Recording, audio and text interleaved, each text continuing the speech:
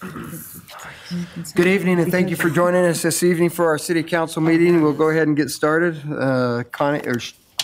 Wendy. Wendy, can you please call the roll? Ray. Here. Cheatham. Here. Lurick. Here. Mansfield. Here. Ortega. Here. Stevens. Here. Platt. Here. If you'd please stand for the Pledge of Allegiance, after which, if you'd please remain standing for an invocation which will be offered by Pastor Starr Raridan, representing the First Congressional United Church of Christ. Congregation of Christ. Thank you, Roger. Sorry, Pastor. I pledge allegiance to the flag of the United States of America and to the republic for which it stands, one nation, under God, indivisible, with liberty and justice for all.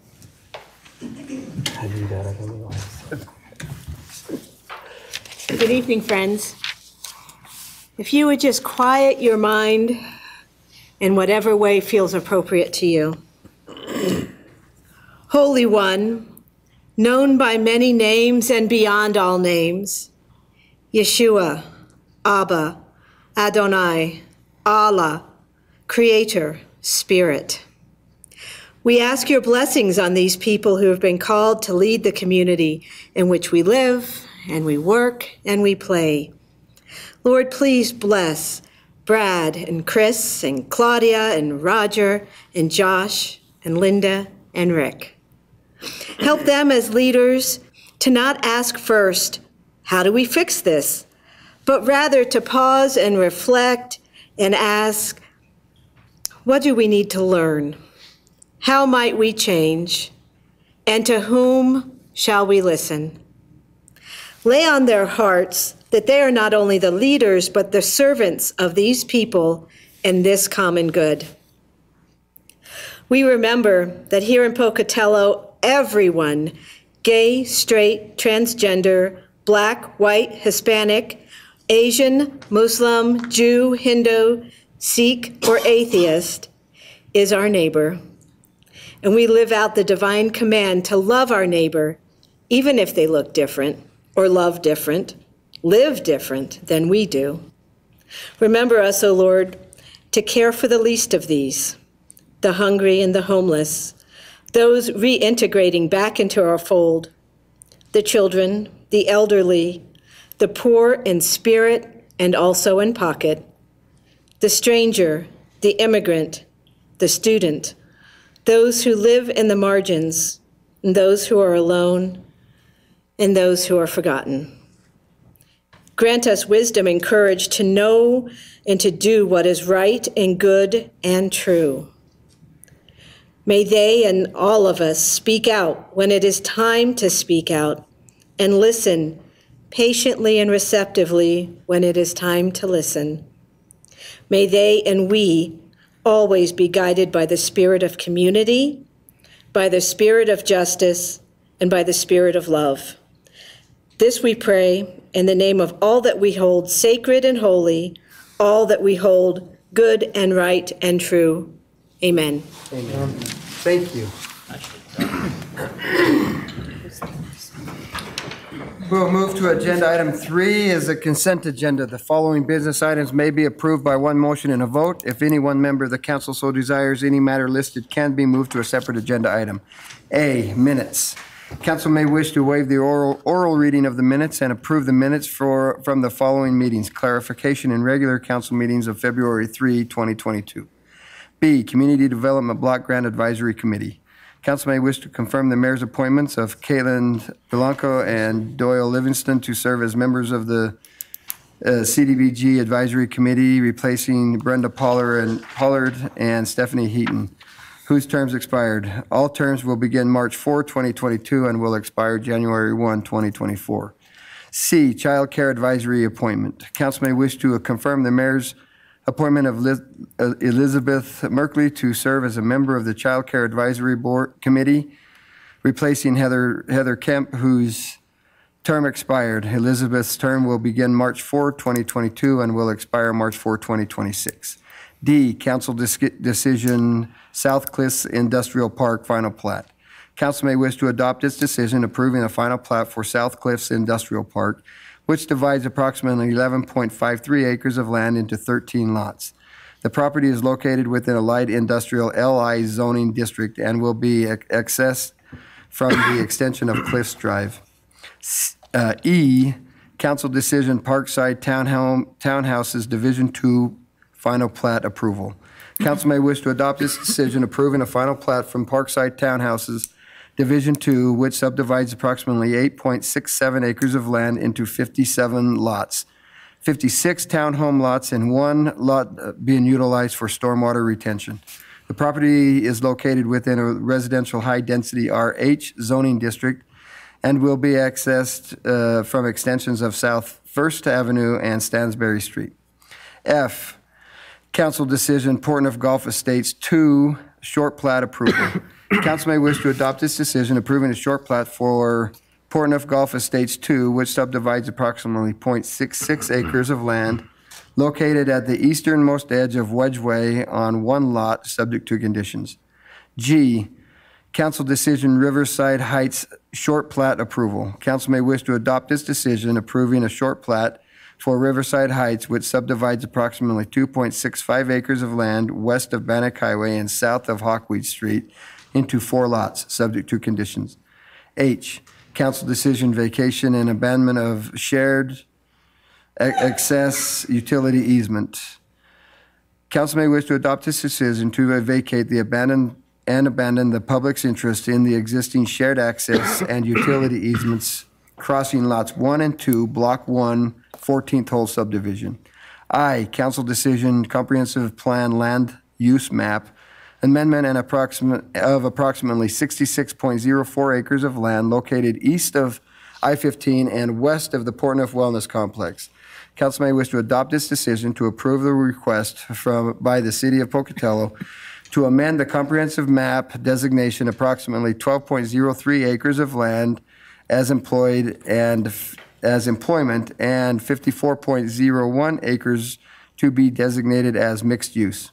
J, Child Passenger Safety Annual Grant Request, Police Department. Council may wish to approve a request by the Police Department to apply for Idaho Transportation Department ITD FY 2022 Idaho Child Passenger Safety Grant in the amount of $15,835, and if awarded, allow acceptance of the grant and authorize the mayor's signature on all related documents subject to legal department review.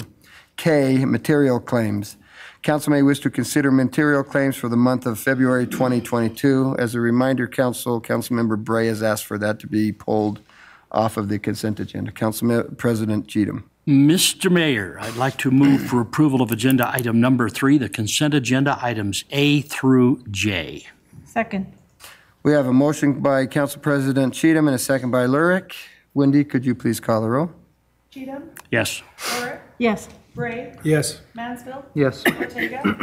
Stevens? Yes. Thank you. Agenda item K, material claims, has been pulled.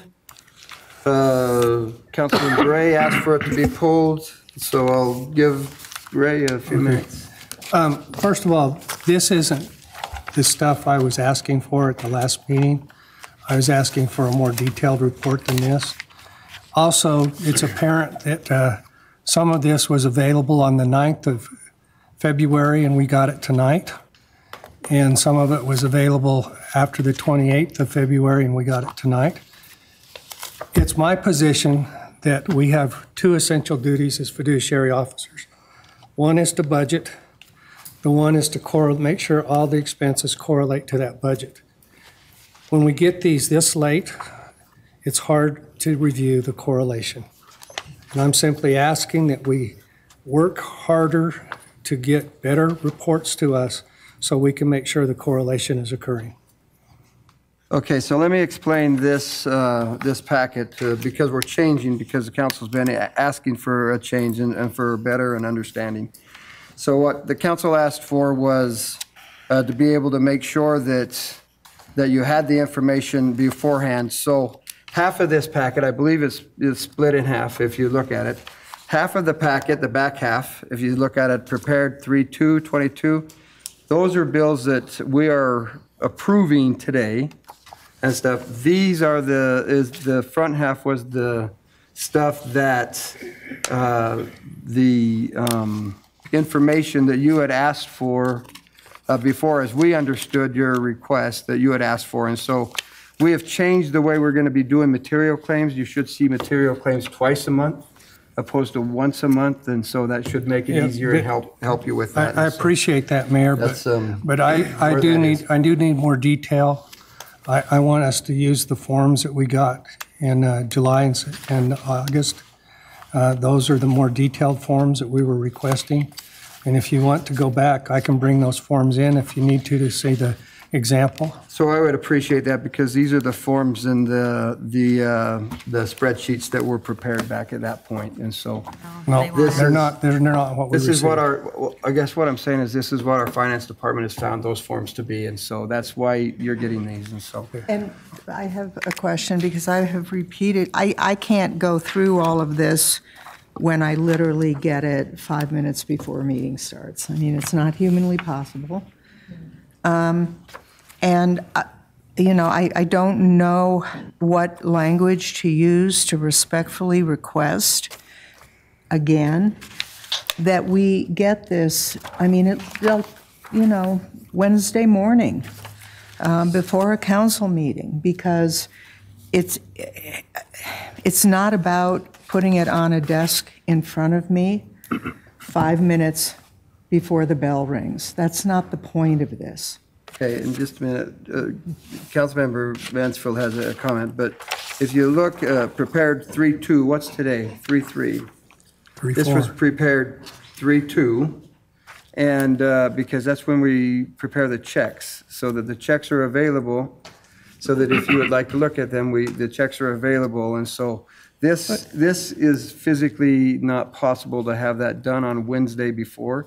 And so that's why this report has always come out on Thursday. We've never seen it beforehand. And so just as a physical time standard, that's kind of where we are with that. So Well- Josh, go ahead. Yeah, Connie, is this the information that you emailed to us early this afternoon?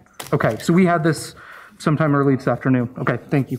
However, I get earlier would be better, but given the limitations and that we did receive the email, it wasn't 5 minutes before council. well, it was because at least I have other activities that I do in my life, and I'm not always available to sit at my iPad hoping and looking and wondering if something is going to come from the city. And I don't think it's unreasonable to get some kind of a system in place.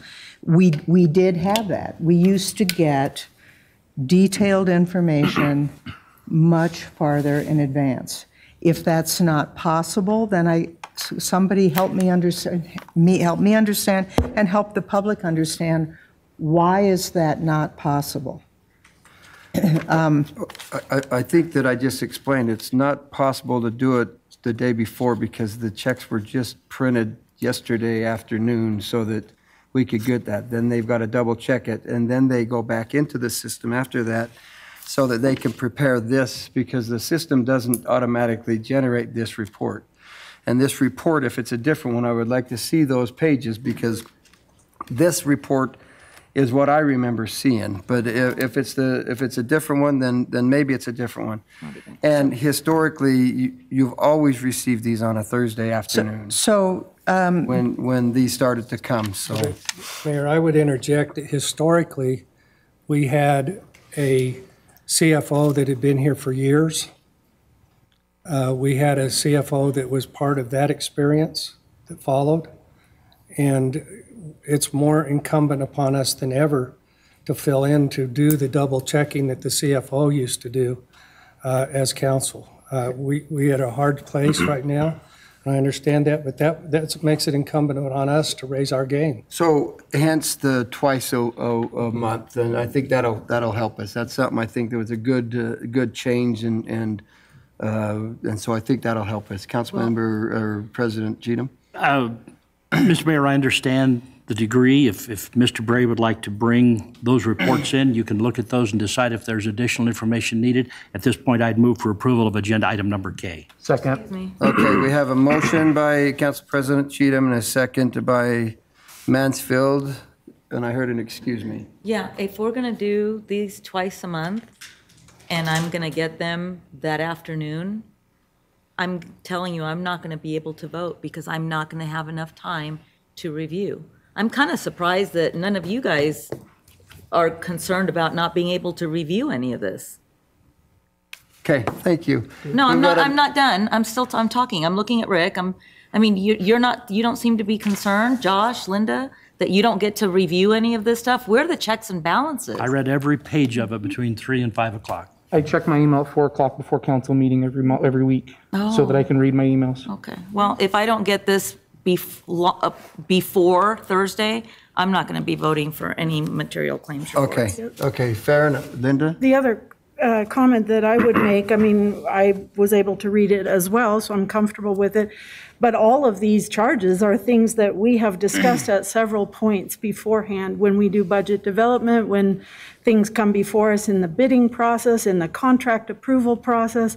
So to me, these are not surprises or things that we don't know about. Okay. Well, I'm curious about the $45,000 invoice that I mentioned last week for Conrad Bischoff. Where is that in this report? What page is that? Okay, I'm not sure where it is, but I'm going to ask Tom Kirkman to come up and speak to that because that was complete and utter misrepresentation of Tom Kirkman, stuff. Deputy Public Works Director. The Conrad Bischoff email occurred. They sent us an email and said that the city owed them $45,000, that they hadn't been paid since August or December.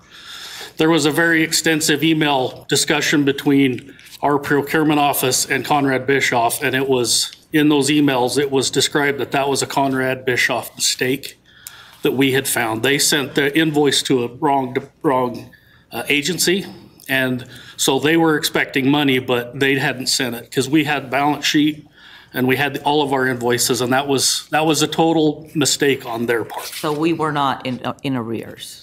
Well, we were, but not because we not didn't because pay of the us. bill. Got it.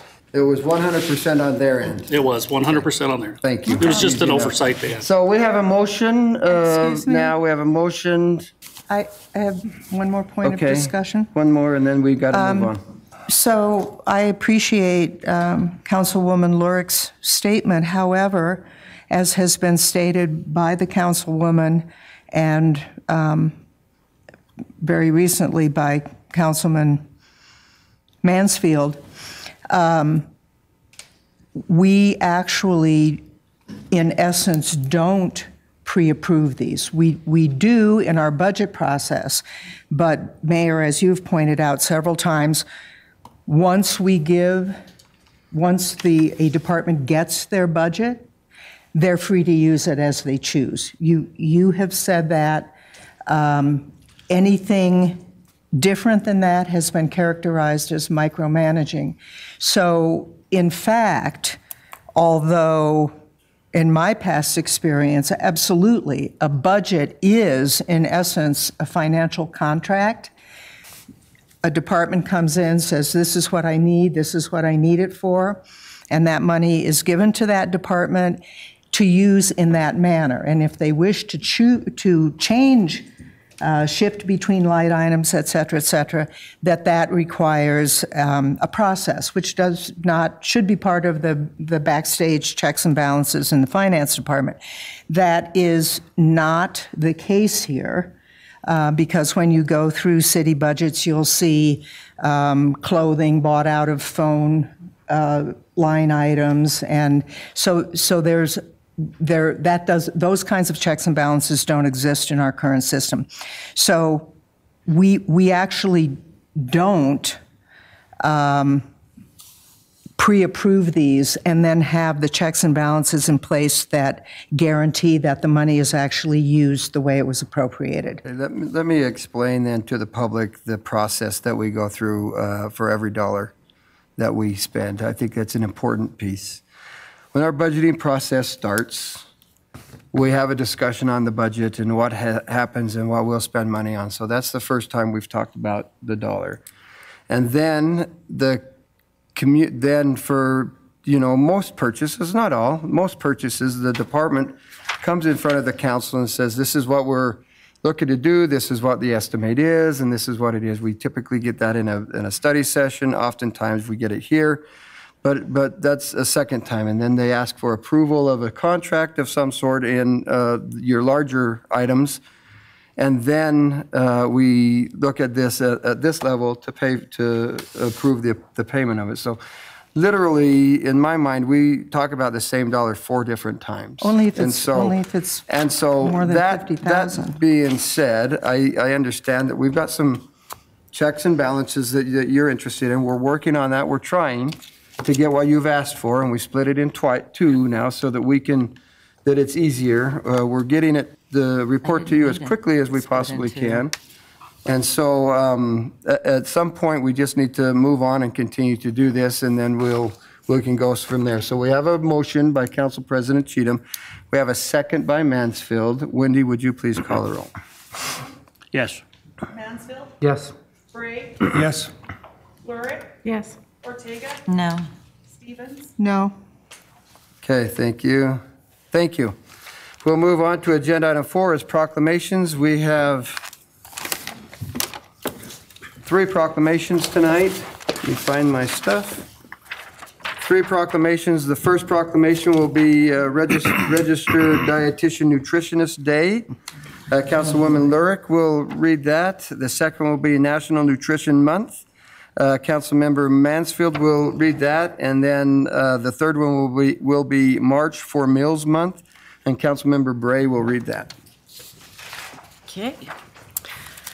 Whereas registered dietitian nutritionists are the food and nutrition experts who can translate the science of nutrition into practical solutions for healthy living, and whereas registered dietitian nutritionists have degrees in nutrition, dietetics, public health, or a related field from well-respected, accredited colleges and universities, completed an internship and passed an examination, and whereas registered dietitian nutritionists use their nutrition expertise to help individuals make unique, positive lifestyle changes, and whereas registered dietitian nutritionists work throughout the community in hospitals, schools, public health clinics, nursing homes, fitness centers, food management, food industry, universities, research, and private practice.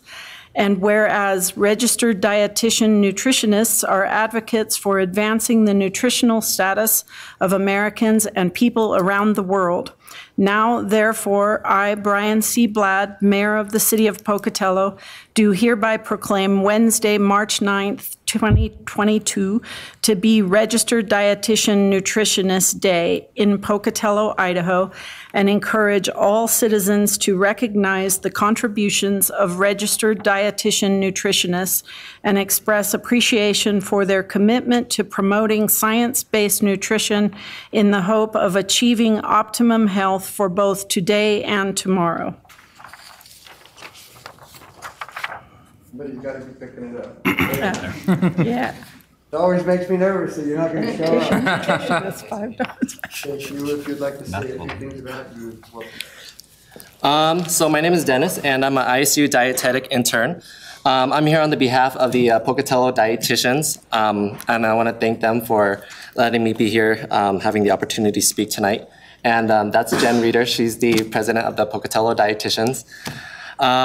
So I just want to, and I also want to thank Mayor Brian Bladd and the city, Pocatello City, for recognizing the National Nutrition Month and also the Registered Dietitian Nutritionist Day. So I just want to say, what exactly is a registered dietitian, and what exactly do they do? So a registered dietitian, they have graduated with a bachelor's degree. They have completed an internship, a minimum of 1,200 hours, and also passed a national exam. They work in many types of settings, such as hospitals. Some work in WIC, some work in school districts, and some even have their own private practice. And you've probably heard of a nutritionist, and a nutritionist is not the same thing as a registered dietitian. A nutritionist does not have the same credentials as a registered dietitian. They cannot provide medical nutrition therapy like a registered dietitian would.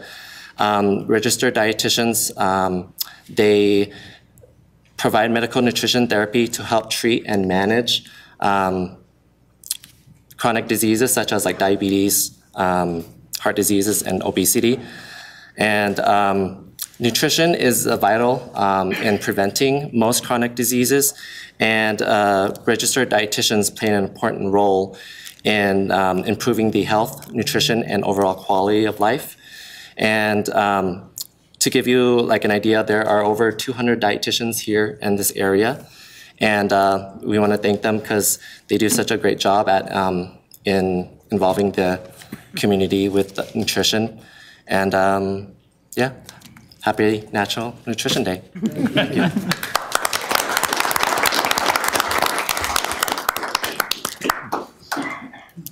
Looks like you're going to get this next one too. No, I'm good, thank you. You're going to stay right here with me. Go over there and make me wonder if you're going to come back up. Whereas food is the substance by which life is sustained, and whereas the type, quality, and amount of food that individuals consume each day plays a vital role in their overall health and physical fitness. And whereas there is a need for continuing nutrition education and a wide-scale effort to enhance healthy eating practices. Now therefore I, Brian C. Blad, Mayor of City Pocatello, do hereby proclaim the month of March 2022 to be National Nutrition Month in Pocatello, Idaho, and encourage all citizens to join the campaign and become concerned about their nutrition and the nutrition of others in the hope of achieving optimum health for both today and tomorrow. Oh, back up. You can get a big more if you would like to. Yeah, I don't know if there's anything else to say. But Thank you. Oh, nice. I'll hand you this, and this is genuine here. Okay. Thank you.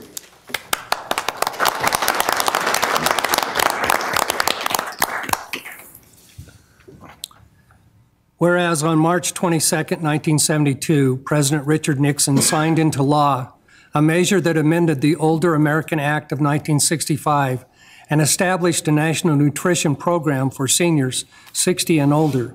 And whereas Meals on Wheels America established the March for Meals campaign in March 2002 to recognize the historic month, the importance of the older American Act nutrition programs, both congregate and home delivery, and to raise awareness of the escalating problem of senior hunger in America.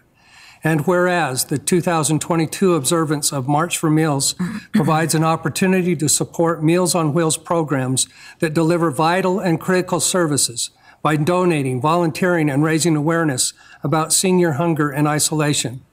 And whereas volunteers for Meals on Wheels programs in Pocatello are the backbone of the program, and they not only deliver nutritious meals to seniors and individuals with disabilities who are at significant risk of hunger and isolation, but also provide caring concern and attention to their welfare. And whereas Meals on Wheels programs in Pocatello provide nutritious meals to seniors throughout the city that help them maintain their health and independence, thereby preventing unnecessary falls, hospitalization, and/or premature institutionalization, and provide a powerful socialization opportunity for seniors to help combat loneliness and isolation.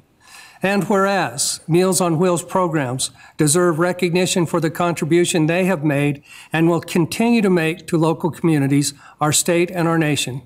Now, therefore, Brian C. Blad, Mayor of Pocatello, proclaims the month of March 2022 to be March for Meals Month in Pocatello, and encourages all citizens to take this month to honor our Meals on Wheels program, the seniors they serve, and the volunteers who care for them.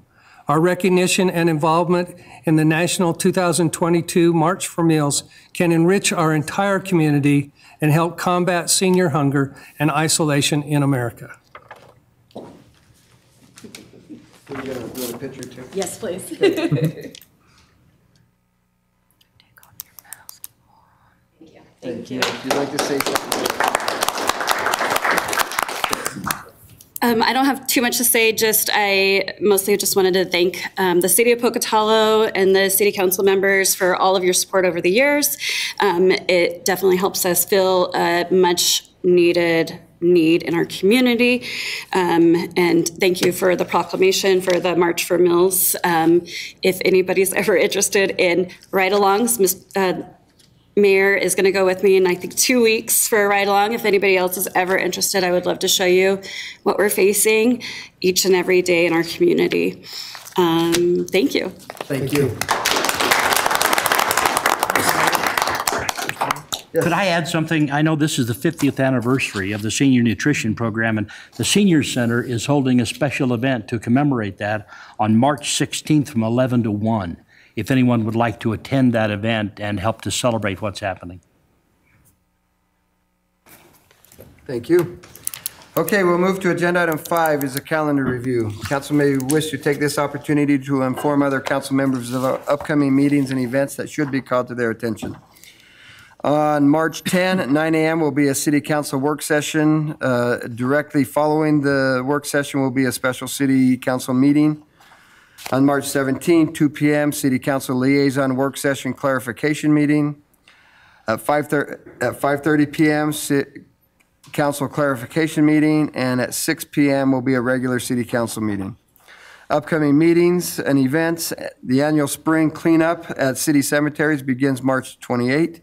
Crews will be removing and discarding all flowers and decorations. Citizens are asked to remove decorations, etc. They have placed on cemetery spaces if they wish to avoid disposal of the items by staff. Cleanup is expected to continue through April. Please note, in accordance with President Biden's executive order, all individuals must wear face coverings while at Pocatello Regional Airport and on Pocatello Regional Transit.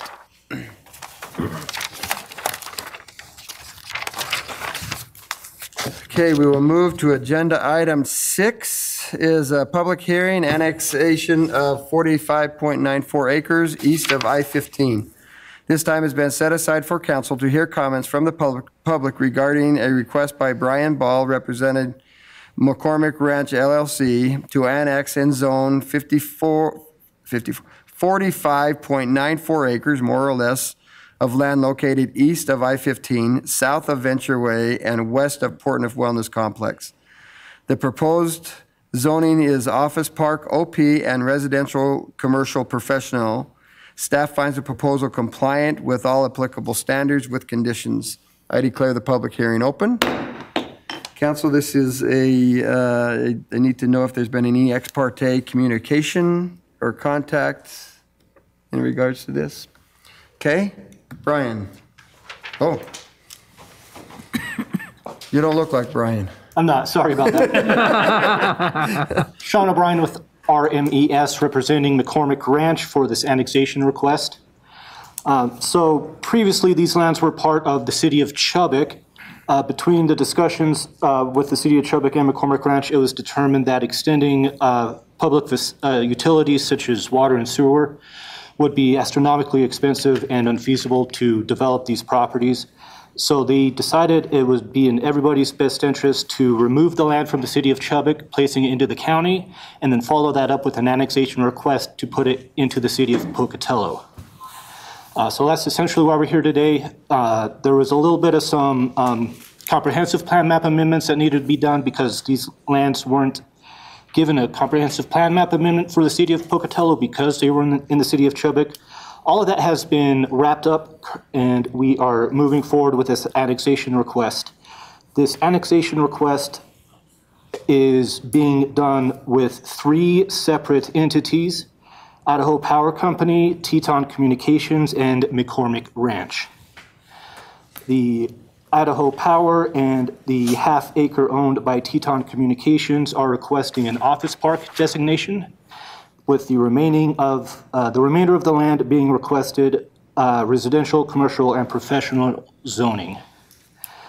We're looking forward to getting some of these properties developed, and we ask that you approve this annexation.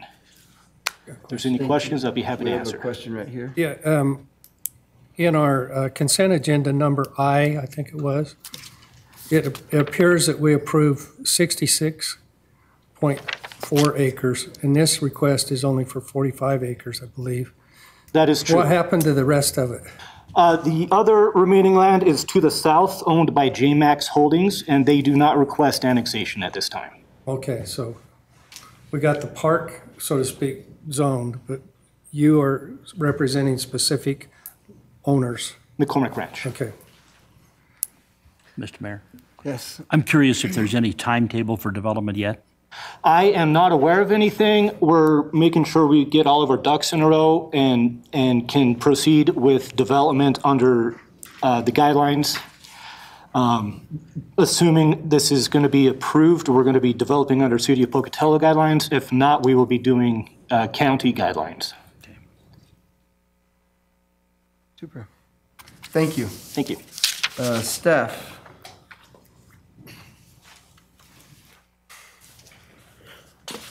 Good evening, Mr. Mayor and council members. Matthew Lewis, Senior Planner with the city. As noted in the agenda item, Brian Ball representing McCormick Ranch LLC, Jeff Mafuccio representing Idaho Power Company, and Tony Hafla representing Teton Communications, Inc. has submitted an application to annex and zone 45.94 acres, more or less, of land located east of Interstate 15, south of Venture Way, and west of the Portness Wellness Complex.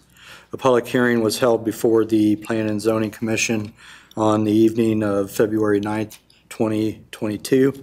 Based on information provided by the applicant, city staff, and the location, Planning and Zoning Commission recommends approval of the application from those entities in question, and the property located east of Interstate 15, south of Venture Way, and west of the Portneuf Wellness Complex to be zoned office park and residential commercial professional. A copy of the commission's findings are provided in your packets. Please note that no written correspondence has been received by staff. Staff recommends adoption of the commission's findings of fact with the conditions attached. And this concludes my presentation, Mayor. Thank you. Any questions for Matt before he steps back? Okay, thank you. Madam Clerk, has there been any correspondence in your office? No, sir. Okay, thank you. Then we would look for any testimony supporting the application. Come on up. Thank you, Mayor and Council. My name is Jeff Mafuccio with Idaho Power. Address is 1221 West Idaho Street, Boise, Idaho 83702.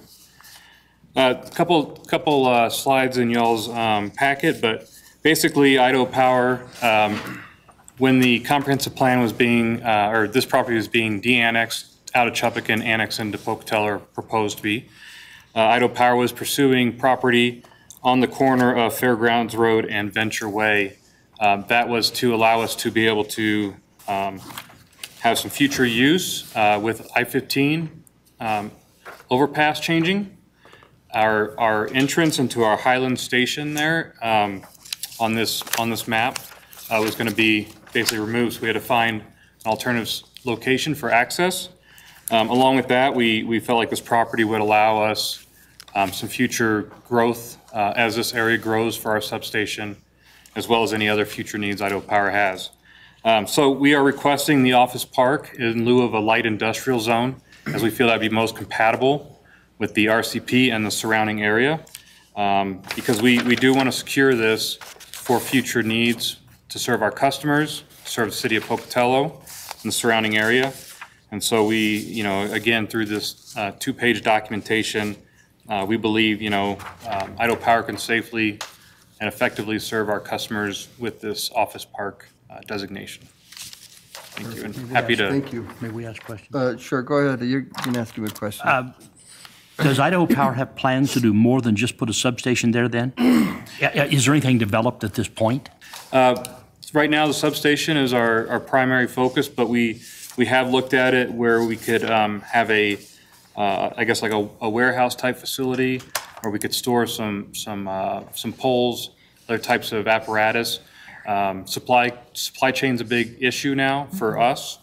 We have to order transformers 4 years ahead of time, and whether that's to replace them or as the area grows, so this would be another opportunity for us to have facilities available where we can't store them at our downtown office, right? So with that, I know we'd have to go back through planning and zoning department and especially want to have anything site obscuring. So nothing is definite, but I could see something happening in the next couple of years. Do you think it might replace the downtown facility eventually? I don't believe it will. Okay, thank you. Council President, you got me on a weak point, and I wasn't supposed to let you ask him questions. Oh. He's just showing support for it. Well, we are a party to the application. So, yeah, that's true. This was his testimony. Okay, thank you. Thank you. Any others in support of the application? Any uncommitted to the application? Any opposed to the application? Okay, I don't know, Sean, if you want to come back up here and say anything, then I declare this public hearing closed. Council, this item's before you. How do you wish to proceed? Councilmember Bray. Mr. Mayor, I move that we approve agenda item number 6, annexation of 45.94 acres east of I-15, subject to the conditions that have been placed. Second. We have a motion by Bray and a second by Cheatham. Wendy, could you please call the roll? Bray? Yes. Cheatham? Yes. Lurick? Yes. Mansfield? Yes. Ortega? Yes. Stevens? Yes. Thank you. Agenda item 7, public hearing annexation of 18.69 acres north of Vista Drive. This time has been set aside to hear comments from the public concerning a request by Bill Isley to annex and zone 18.69 acres, more or less, of land located north of Vista Drive. The proposed zoning for the property is residential medium-density single-family with the concurrent comprehensive plan land use designation of residential R. Staff finds the proposal compliant with all applicable standards with conditions. I declare the public hearing open. Council, has there been any ex parte communication in regards to agenda item 7? Nope. Okay, thank you. Bill? Who's speaking? Sean, Bill? Oh, not Sean. Thought you were looking at Sean. Bill Isley, 477 La Valley Strata, Pocatello, Idaho. This is part of the high terrace development that we're doing across the top of Center Street, from Center Street down into Monte Vista. It also kind of connects with a development called East Side Surprise that'll go on down past the old Alameda water tank and connect to Beth. I believe it's Beth, that comes along the freeway there. This particular piece, we could have zoned it a little bit higher, but there was either 1 or 2 lots that barely slipped over into the less than 7,500 square feet. So we just went with this zoning classification. The plan would actually allow 160 lots, and then even with the mule deer component, it'd still end up at 81, and we're at 30. So it will be a really nice extension, and it'll get us one step closer to connecting roads. Now, the best road that we can connect is Vista to Center going south, but we can't connect that one yet. That's going to take a little while. So we're going down this way, and we have every hope and expectation that within 3 years, there will be one or the other will be connected. So there's 2 ways in, and with 5 years, both, and then we'll have 3 ways in. Perfect. Any questions for Bill? Same question as before. What's your timetable, Bill? How soon do you think you'll start building in this area? Well, going up, the extension of Vista up to Center Street is completed up to Center, and they got frozen out for putting the 400 feet of center along the top that was part of our first phase. That'll be done first thing this spring. We're going to start building the houses and selling lots probably in the next 45 or 60 days. This particular development will get built this summer, and then we'll move on to it. Going south, we're just getting the master plan finalized. It's been kind of a long process because Mitch is fighting his battle, and so we don't have that engineering into it, but we've made progress on it. The master plan going the other direction should be finished in the next week to 10 days. We're also going to put the first phase of that development in. So we will be able to go from Vista to where we can probably put a gravel temporary road to connect to Beth, so that we do have that emergency second way in within 3 years maximum. Cool. Thank you. Pretty exciting to see his whole concept out there, and so I can't wait to see it in the next 5 years. Thank you for what thank you're doing for our community, Bill. We'll get there. We'll get there. Thank you. Staff. Good evening again, Mr. Mayor and council members. Matthew Lewis, Senior Planner.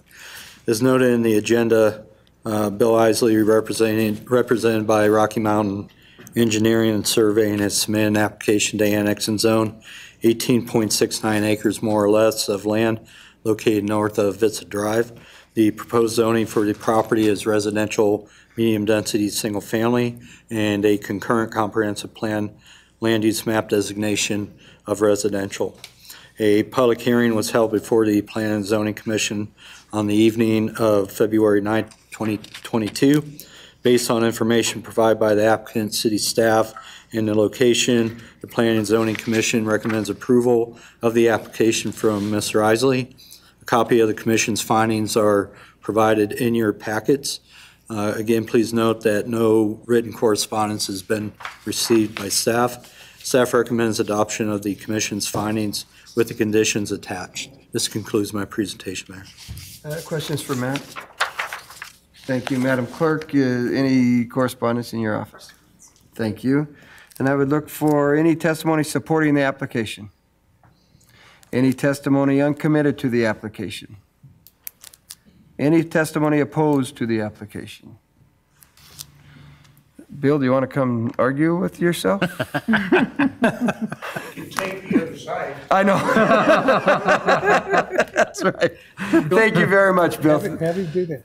Thank you. No, don't have him do that. He'll convince some of you the other way. So no, he's good at convincing people. So with that, I declare the public hearing closed.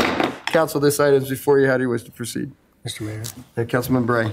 Mr. Mayor, I move that we approve the annexation of 18.69 acres north of Vista Drive, subject to all standards and conditions. Second. We have a motion by Bray and a second by Cheatham. Wendy, could you please call the roll? Bray? Yes. Cheatham? Yes. Lurick? Yes. Mansfield? Yes. Ortega? Yes. Stevens? Yes. Super, thank you. I will move to agenda item 8. Public hearing zoning map amendment to 600 Jefferson Avenue. This time has been set aside for council to hear comments from the public regarding a request by Dakota World for a zone map amendment to rezone approximately 3.05 acres of property from residential medium density single family RMS to residential commercial professional RCP. The subject property is located at 600 Jefferson Avenue. Staff finds the proposal compliant with all applicable standards. I declare the public hearing open. Council, has there been any ex parte communication in regards to agenda item 8? Okay, thank you. Then I would look for the applicant. Mr. Mayor, council members, thank you for giving me the opportunity to come before you. I'm here today to request a rezone on the 600 block of Jefferson. There are 4 parcels there currently zoned RMS residential uses. This property is currently something akin to a gravel pit. It's surrounded by commercial and high-density residential uses on all sides. It's been excavated for gravel, different sediments, and has sat vacant in that disturbed state for longer than I've been alive.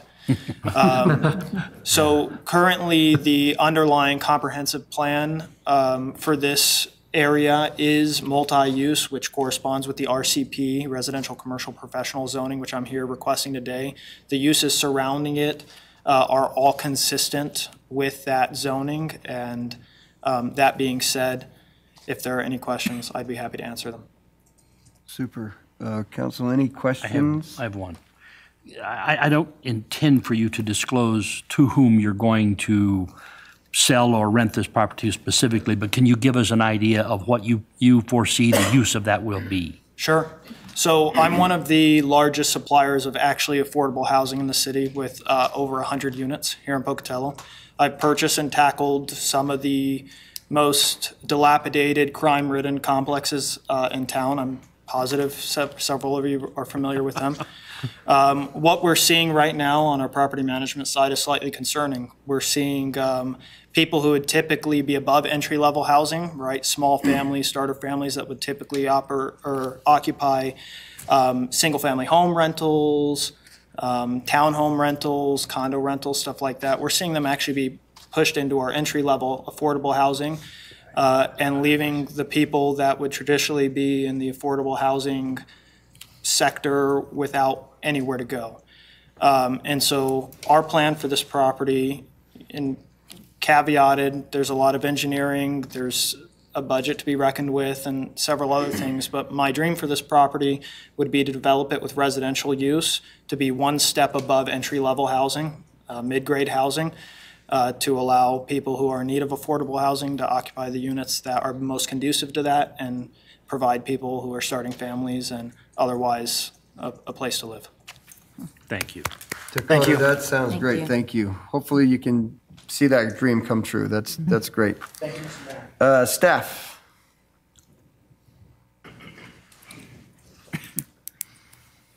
Good evening, Mr. Mayor and members of the council. Jim Anglesey, Long Range Planner for the City of Pocatello. The request before you is a proposed zone map amendment to rezone 3.05 acres of land at 600 Jefferson Avenue from RMS to RCP. The subject property is currently undeveloped and has sat vacant for more than 10 plus years.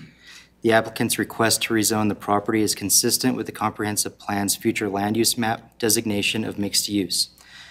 Although zoned currently residential, surrounding uses along Jefferson Avenue include a mix of commercial uses, multifamily, two-family, and single-family housing.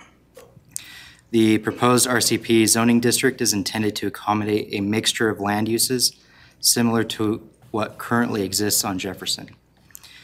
Notice for this hearing was provided with respect to state noticing requirements. Staff has not received any public comment regarding the application. And in consideration of the application, staff concludes that the proposed zoning map amendment is compliant with Pocatello City Code Section 17-170. And this concludes my presentation. I'd be happy to answer any questions the council may have. Council, any questions for Jim? Mr. Mayor, somewhere in here, and I'm trying to find it now, I saw the phrase concurrent residential, and that one caught me off guard. What does that mean? Concurrent residential? Yeah, it was zoning something concurrent residential. It's currently zoned residential, medium density, and the proposed zone would be RCP. Okay, I can't find it now. Maybe I dreamed it, I'm not sure. Concurrent, is there a concurrent residential? No. Okay. That's what threw me off. Maybe you dreamed it. Maybe I did. Okay. Any other questions for Jim? Super, Jim, before you leave, has there been any other correspondence to staff? No. Madam Clerk, have you had any in your office? Okay, thank you. With that, I'd look for any testimony supporting the application, any testimony uncommitted to the application, any testimony opposed to the application. Yes, I'll make it.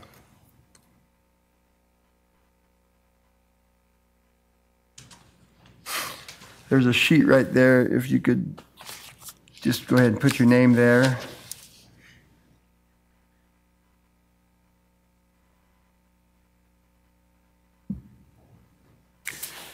My name is Jan Wardell. I was at the Planning and Zoning Committee meeting concerning this, and I was told, well, it's just in the planning stages. We don't know anything.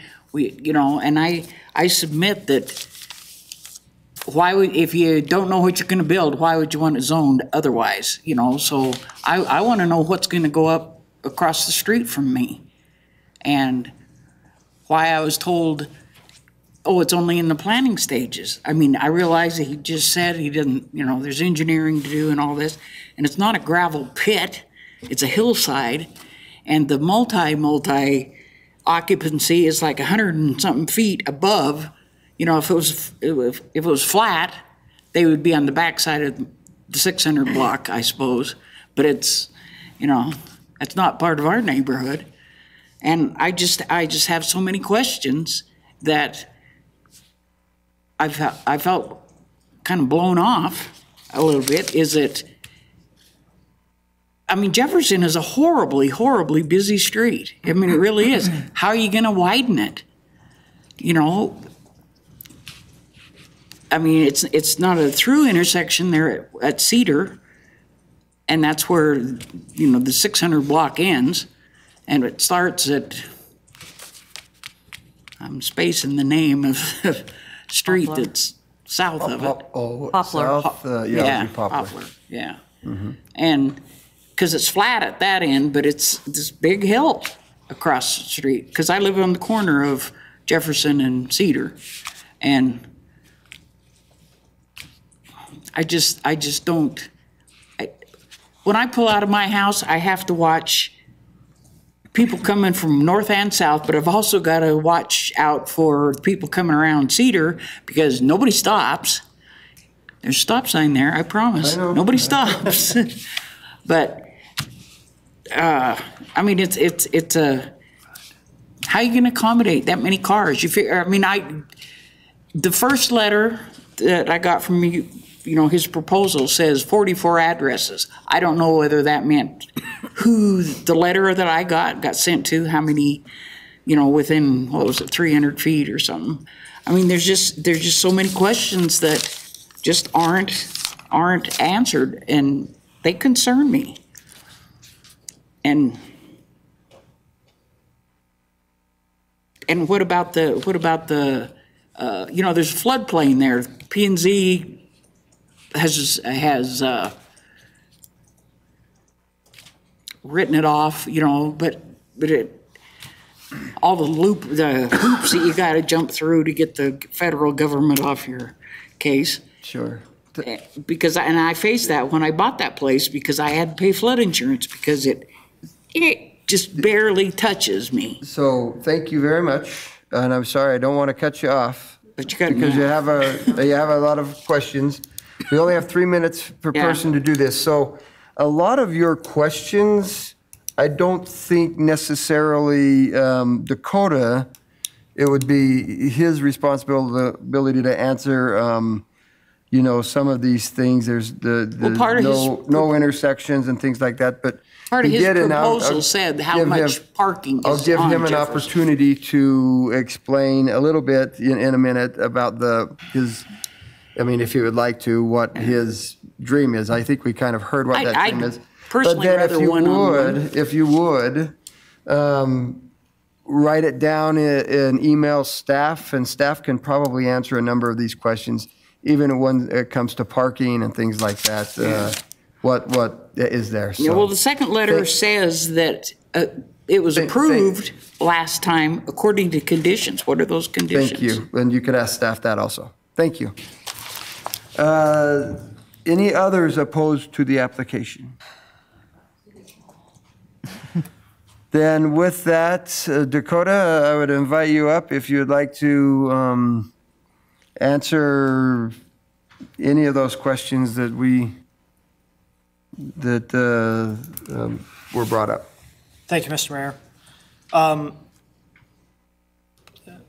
I didn't catch her name, or Jan. Jan. Jan's correct in her assessment that that's a busy road. And that being said, parking is going to be paramount to any development that happens on that land. And it's something we intend to accommodate off-street on the property so as not to exacerbate any existing conditions there. The only other thing that I'd like to add, just to make sure the council gets to hear some good news every once in a while, is that every single department that I've worked with within the city, it's been a real pleasure. The engineering department, the building department, planning and zoning. Mr. Anglesey specifically has spent countless hours with me revising and revising and revising these site plans and trying to figure out how to make things work with me instead of throwing up walls. So I just wanted to tell you guys that your staff within the city are doing an excellent job. You know, knock on wood, if everything goes well, I'm hopeful that we'd be able to start development sometime in June. Thank you. Thank you. Oh, I got a question. Yes. Yes, sir. All we're doing tonight is approving a zoning change. That's correct. We're not approving any type of building plan or anything like that. That's correct. We're just giving you the capability of configuring differently than what the existing zoning would do. You can try another alternative, right? That's correct. Okay. Yes, sir. I just want to make sure that Jan feels heard in her concerns, and you know, I don't ever want you to feel that you've been blown off or anything of that nature. So. And those plans will have to be approved and everything else. Yes, sir. That's correct. Okay. Well, maybe you could just sit and chat with her at some point, one-on-one, and kind of explain to her in more detail. Yes. Yeah. That might be, you know, you don't want to start a development when the neighbors are upset with you. Yes, I agree. I actually tried to catch her at the end of the last Planning and Zoning Commission, but she had left early, and then I had no way to get her contact information. Super. Okay, thank you. Thank you, Mayor and council members. With that, I declare the public hearing closed. Council, this item is before you. How do you wish to proceed? Mr. Mayor. Councilman Cheatham? Let me go back here. I'm trying to find that concurrent thing, and I can't find it. I don't know where it went. Well, you could make your motion concurrent to the two motions I made. Mr. Mayor, I would move for approval of, I got to figure out where we're at here. Concurrent approval? Yeah, concurrent approval. No, I would move for approval of agenda item number 8, the zone map amendment at 600 Jefferson Avenue with all applicable standards as outlined by staff in the proposal. Second. Thank you. We have a motion by Council President Cheatham and a second by Lurick. Wendy, could you please call the roll? Cheatham, Yes. Lurick, Yes. Bray, Yes. Mansfield, Yes. Ortega, Yes. Stevens. Yes. Thank you. And Jan, if you would please email our staff. They can help you with that. And it sounds like Dakota would be happy to sit down with you and visit. So thank you very much. We'll move to agenda item 9, final plat application, Trail Creek Townhouses Division 1 subdivision. Council may wish to approve a final plat application submitted by McCormick Ranch LLC, represented by Rocky Mountain Engineering and Surveying, of 6.65 acres more or less into 64 lots.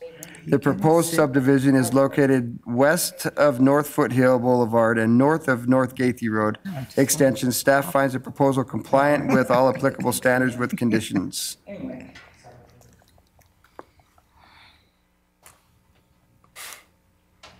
Council President Cheatham. Mr. Mayor, I'd move for approval of agenda item number 9, the final plat application for the Trail Creek Townhouse Division 1 subdivision with all applicable standards as proposed by staff. Second. We have a motion by Cheatham and a second by Lurick. Wendy, could you please call the roll? Cheatham, Yes. Lurick, Yes. Bray, Yes. Mansfield, Yes. Ortega, Yes. Stevens. Yes. Thank you. Agenda item 10, request for de-annexation 2772 American Road. Council may wish to approve a request for de-annexation submitted by Tyson and Angela Spencer. The subject property is located at 2772 American Road and is 37.83 acres, more or less. Staff finds the proposal compliant with all applicable standards with conditions. Mr. Mayor? Is Tyson here, yes? Yeah. Could we have the applicant to speak if he'd like? Yes. Hello, Mr. Mayor and City Council members. My name is Tyson Spencer. I'm here with my wife, Angela, and we live at 2772 American Road. We own the less than 40 acres. We built a house on it, and it's just our residential property. It is lies on the county line, or between the city and county line there. There's a member or a person that lives right east of us that owns about the same amount of acreage, about 40 acres, and he has a house on it, and he's in the county. We just feel like that we would like to just put it in the county. We don't feel like that the city has any extra benefits compared to that gentleman next to us. We had to put in our own well, our own septic tank. We had to get our own propane tank up there. Everything kind of feels like the county already. We can't even have a mailbox in front of our house. Post office made us put it down the road. We also, because we're not close to any city fire hydrants, the city had us put in a pond, a 100,000-gallon pond that we had to pay for and maintain ourselves. So we don't feel like that the city has that access to us either. As far as fire hydrants, if there's a fire, we kind of maintain that ourselves. The road, I think, still considered the county road, American Road. It's that roller coaster road there that's not really maintained. There's potholes all over in it. It kind of feels like a county road, not a city road. But that's what my understanding was. It was a county road, but the city is supposed to maintain it. But just like the county, we don't ever really get snow plows up through there. Anyway, what kind of questions would you have for me? Could we ask staff to respond to those issues? Sure. Tom? I think so. Yeah. Thank you. You're welcome.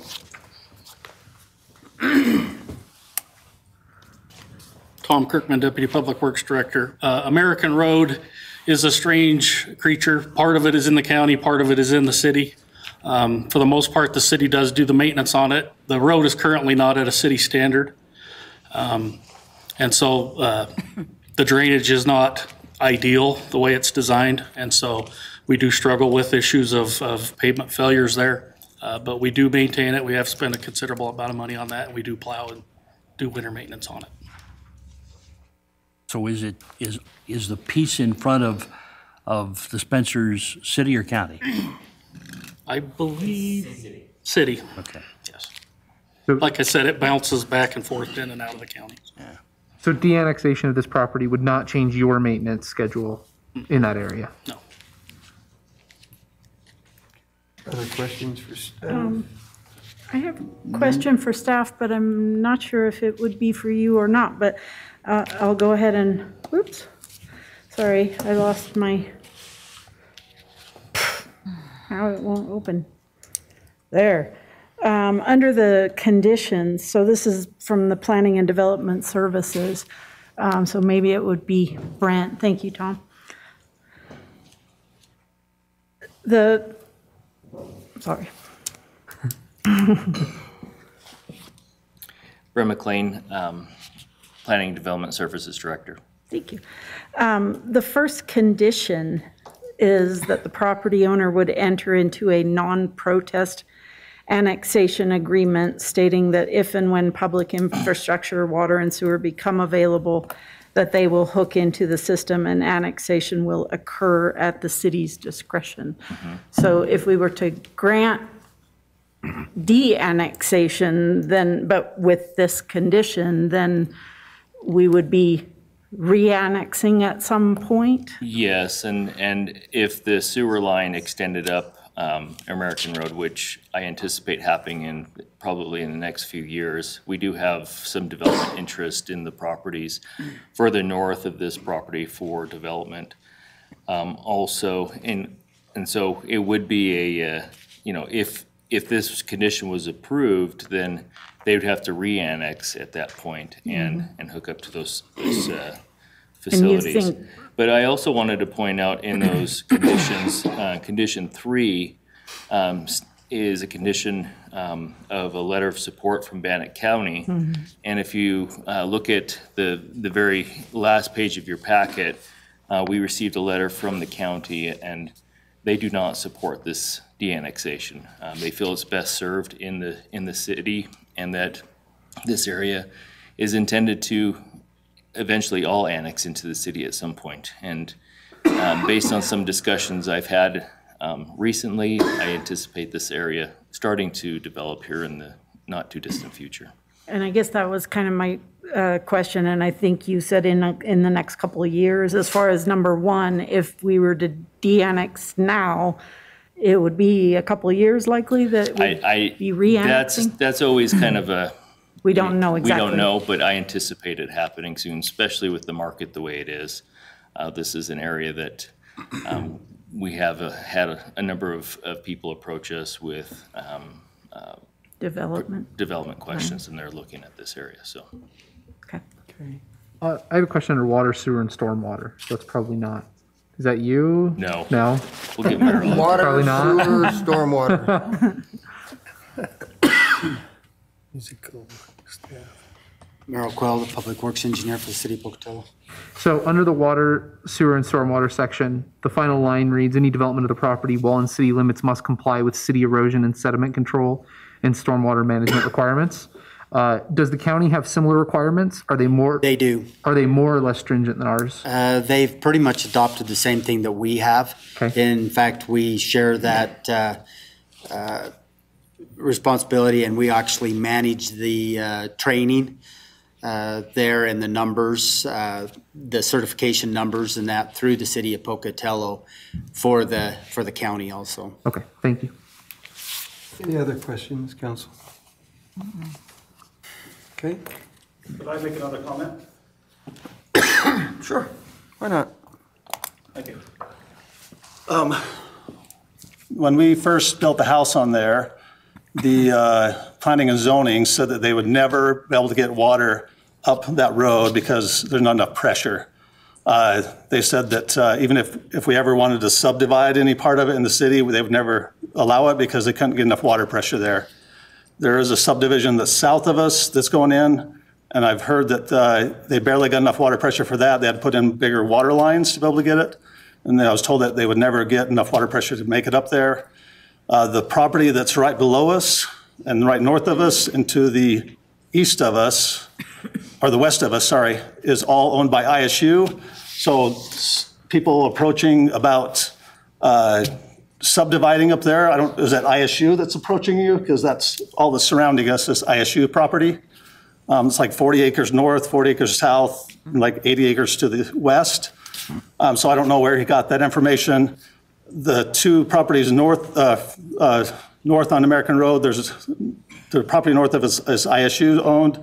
Another property north of that there's 100 acres that was being sold. And my understanding, they're selling, that's in the county, and they're selling 5-acre lots, and they're going to keep it in the county. So I don't know where they'd be getting water from the city up there and why that would be turned into a future city lot. That's just some concerns I have. So I feel that I don't think that's going to ever get developed up through there unless ISU is planning on selling it. They've owned it for 100 years and they haven't done anything with it. Why would they all of a sudden sell it to somebody to start turning into housing? So those are just some concerns that I have, that I don't think that 2-year possibility of turning into subdivisions up there is a thing. So, okay, thank you. Thank you for letting me speak again. So, Linda? Can I ask you a question? As far as the conditions, there's 3 conditions that were in there. How do you feel about those conditions? Are you in agreement with those or not? Well, yeah, if they ever put water past there, that'd be great for me. If I ever decided, we don't have any plans for the land right now, but if in 10 years from now I wanted to subdivide and the city had a water line through there and a septic, I'd probably be able to subdivide smaller lots. If I did it in the county, I'd only be able to do 5-acre lots. So I think it'd be better for me if that's a condition, if that ever happens. But I'm just saying I don't think it's ever going to happen. And I would hope you would not make a decision on something that might happen in a couple of years that's not, just based off of that idea. But yeah, definitely if that ever did happen, I wouldn't mind putting it back in there. I don't think that I should add city water to my property now that I've already got my own well and septic tank and all that stuff. I don't know why I'd have to have that expense added to my already current expense of owning the home to hook into the utilities. So, and like I said, it's kind of a spot where there's a lot of places that own there that are already in the county that are right next to me. And so is that something the city would make them do also? So I'm just trying to be fair with that. So I hope that answers your question. Okay, So, thank you. Okay, thanks. I have a question for Tom. Tom? Tom, is that stretch of American Road a primary, secondary, or tertiary street? That is a tertiary street, so the traffic volume counts on that are very, very low. So it's when we're doing snow removal, it's a third priority. Okay, thank you. Thank you. Okay, Council? Mr. Mayor. Council President Cheatham? After reading the packet of information that came with this, uniformly, everyone that addressed it, except for the applicant, recommended that we not approve this de-annexation. The Director of Planning and Development Services at the county said that they are currently negotiating development to the north along American Road, and they anticipate future annexing to occur within the next 12 to 24 months. So with that regard, I'm going to make a motion that we deny the de-annexation. Okay. Second? Second. We have a motion by Council President Cheatham and a second by Mansfield. Wendy, could you please call the roll? Cheatham, Yes. Mansfield, Yes. Bray, Yes. Lorick, Yes. Ortega, I'm thinking.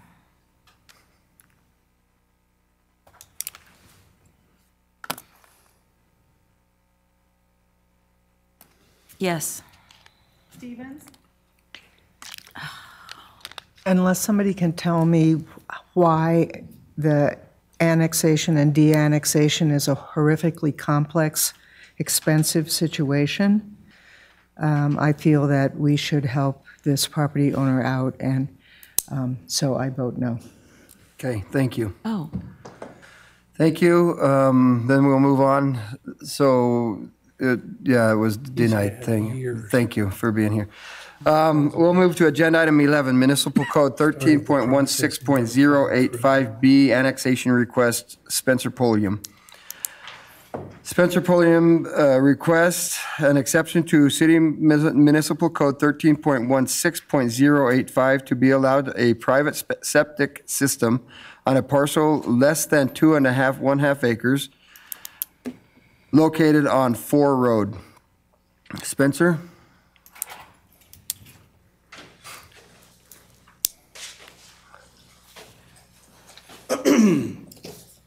My name is Spencer Pulliam. I live on 1536 Chloe Lane. I'm here with my wife tonight, Tara Pulliam, and just as Mayor Blatt said, we are here with hoping to get some resolution to an issue we face. First of all, I want to thank Merrill Quell. He has been extremely helpful in all the items I've brought to his attention. I didn't know Merrill beforehand. He's been very responsive in anything I've asked of him. Been fantastic at procuring information and getting us to this point here. So Merrill did a fantastic job. With that, I just bought 2 acres of property on 4 Road.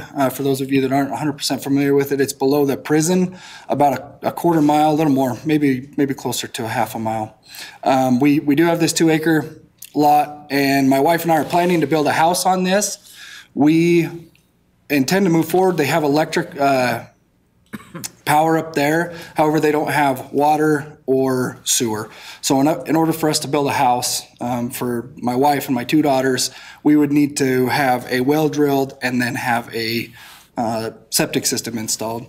The only issue with that is your I have it here, Municipal Code 13.16.085 dictates that in order to have both a well and a septic system, or a well and a septic system, you have to have at least 2.5 acres. Given the location of the property, it's adjacent to 297 acres of BLM to the south. And then just to the back of it, I don't own the property, but the bench of the west bench, or the slope of the west bench, is directly to the back. And for those familiar with that, there isn't a single house built on the West Bench. So if you look out and see, there's not one there. So 297 acres to the south. To the east, we have the West Bench, and we feel that under the current circumstances, the intent of this code 13.16.085, while not met to the letter of the law, the intent would be met with the surrounding property. So that's essentially where we're at with it. Any questions for Spencer? Have you received any cost estimates on what the sewer and well will cost versus bringing municipal services to your property? I've made preliminary calls to services that would provide that, and the cost estimates just right off the top of their head are over $100,000 for each, and mainly because of the slope that would need to be maintained. It would need to be certified by engineers. It wouldn't be that the trench would be that difficult to get, but the certification on all the work done is what would drive the cost up. So, what about the cost of putting in the sewer system and the well? The sewer system and the well are significantly cheaper than the water and the sewer would be. And by significant, I mean magnitude of 4 to 5 times cheaper. So if going with city services would be $100,000, then drilling a well and building a septic field would be approximately $40,000. Well, it depends, and I say magnitudes of 4 to 5. The 100,000 was their minimum number. They said it could get expensive, so more along the lines of a third. I have a question probably for city staff, but I don't know if this is the appropriate. Is there any other questions while Spencer's here? Thank you, Spencer. Thank you. Looks like Merrill's on his way up, so. Yeah, I'd like to know, I mean, aquifers are not endless. Clearly in Northgate, we've had trouble getting potable water, on site. It's going to have to be pulled up from the valley, as I understand it. So how do we, can just anybody put a straw in the aquifer? I mean, how do you understand what I'm saying? Residential, yeah. Yeah, if someone makes a request, which I don't find it unreasonable, but I do have a concern that, the hydrogeologists that have been looking at our aquifer tell us that it's, unique. It has some very unique features. It's not clearly understood. We have some contamination issues currently that we don't really, we've had to close a well. We don't know why. So what kind of regulations do we have about just punching a well into the aquifer on an individual basis and assuming that we can just do that endlessly? Right. As far as the city goes, if we are not able to provide water, sewer, and we do not have it within the 300 feet, is what our court ordinance says, then everything falls back to the Idaho Department of Water Resources. It is another jurisdiction that governs the wells and takes care of the water rights and so forth. And as we're saying, is if they have residential lots in that and municipal water isn't provided, they will allow these wells to be drilled. So basically, it's just there is no particular oversight of the aquifer itself. It's just Idaho Department of Water Resources is overlooking that. The state is. Okay. And they've said this is fine. They've given a verbal that said yes, they would allow a well. Okay. Thank you. Mm-hmm. Mr. Mayor, I can comment on that. I had an instance to dig into this a month or so ago on another issue, and IDWR has an online application. If you're for culinary uses only, anybody can apply, and it's virtually a guaranteed application for culinary uses only for a home, not for any other application. You cannot drill an ag well or anything else with that application, but it's a simple process. Thank you. Rick, real quick, do you know anything about the Southeastern Idaho Public Health application for a septic system? All I looked at was IDWR. Anybody can speak? Merrill Quill again. The Southeastern Idaho Public Health is very similar. They'll take, if they have the place for the leach field and septic system, and then they have the secondary for secondary when one fails and so forth, and it meets the percolation rates, but I haven't seen one in our area not be permitted. Thank you. Thank you. Council? Mr. Mayor? Council President Cheatham. I would move for approval of agenda item number 11, the exception request to Municipal Code 13.16.085 by Spencer Pulliam to allow a private septic system on a parcel less than 2.5 acres located on Fore Road. Second. We have a motion by Council President Cheatham and a second by Mansfield. Wendy, could you please call the roll? Cheatham, Yes. Mansfield, Yes. Bray, I gotta vote no. I don't think we should be allowing any septic systems in our. Lorick, I just wanted to make a comment. I am very torn by this because everyone who knows me knows that water protection is one of my most important issues. And so I'm not, really thrilled about the idea of allowing a septic system. But I do think that you have a compelling case for an exception here. And while as I said, I don't think that adding more septics is something that we really want to be doing, I am going to vote yes. Ortega,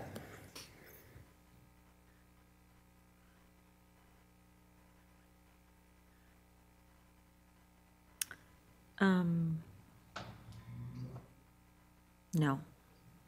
Stevens, I would have preferred that the request for the exception maybe was somehow dealt with prior to having the land purchased and so forth, kind of with the assumption that it would be possible. So I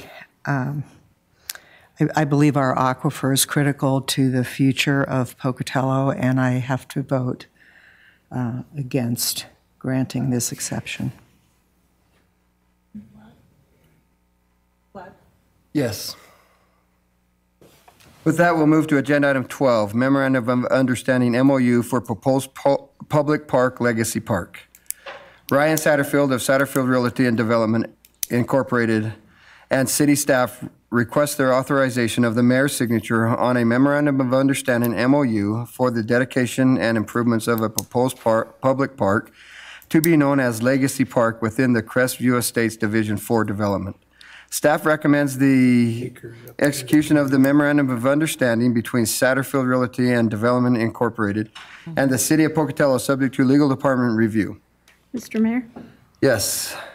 I move that we approve the Memorandum of Understanding for the proposed public park called Legacy Park as outlined in item number 12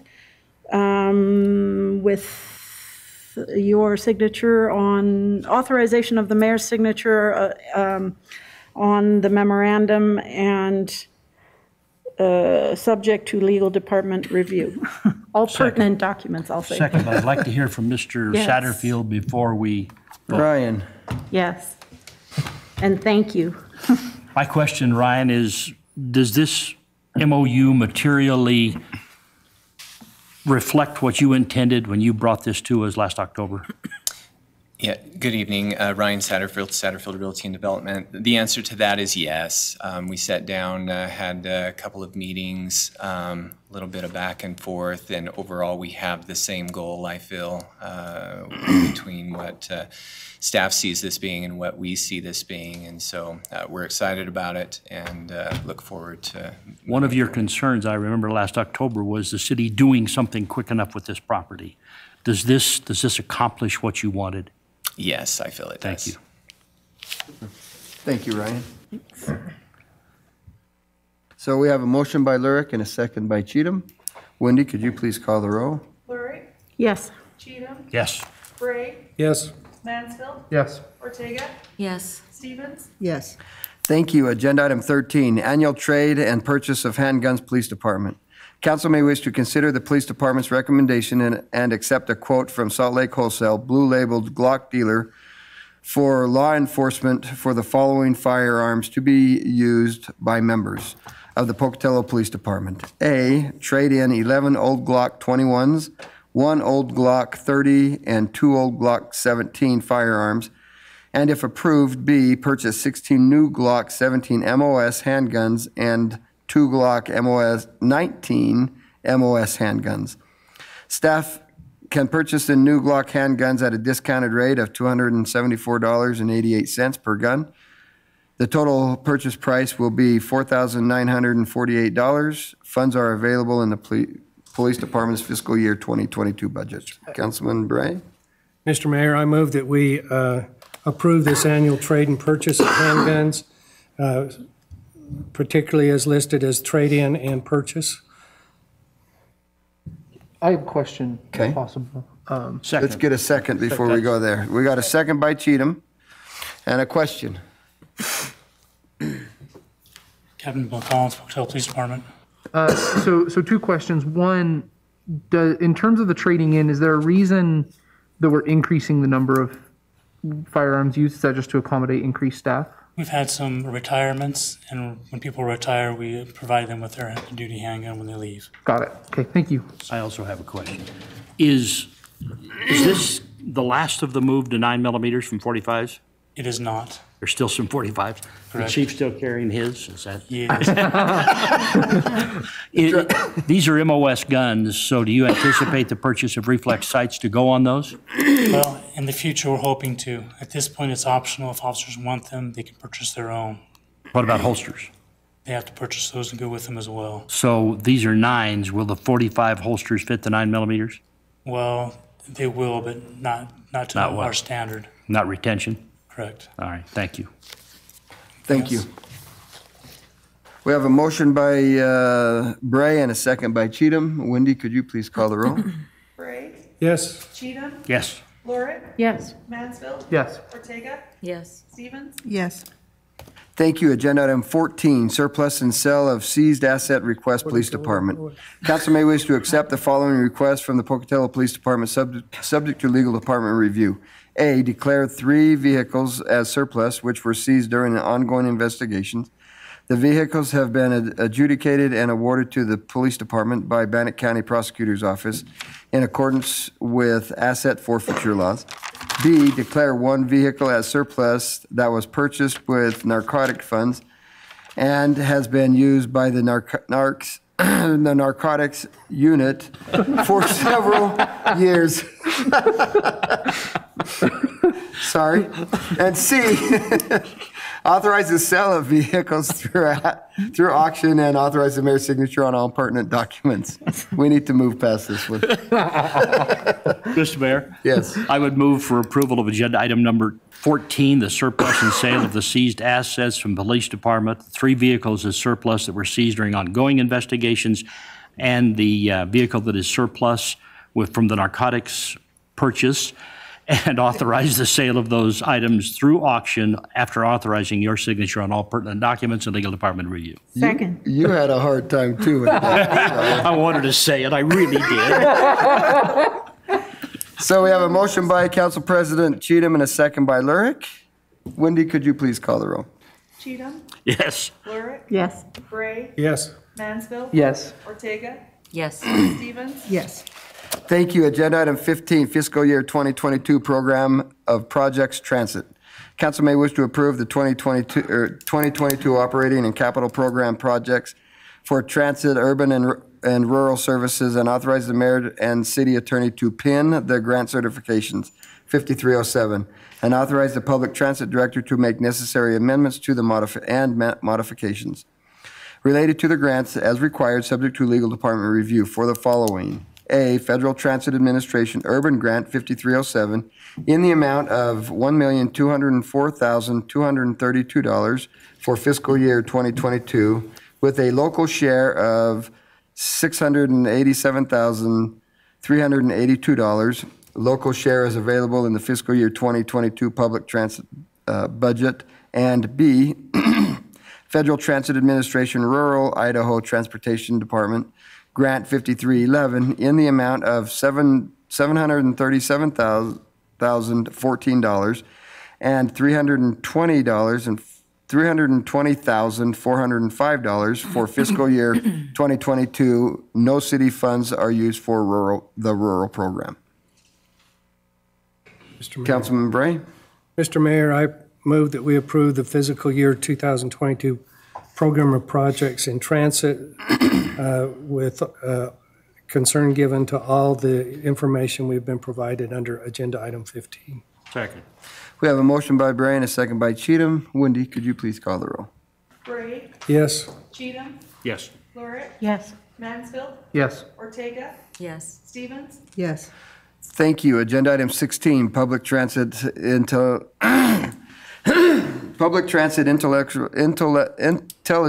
Transportation Systems, ITS, Agreement and Award.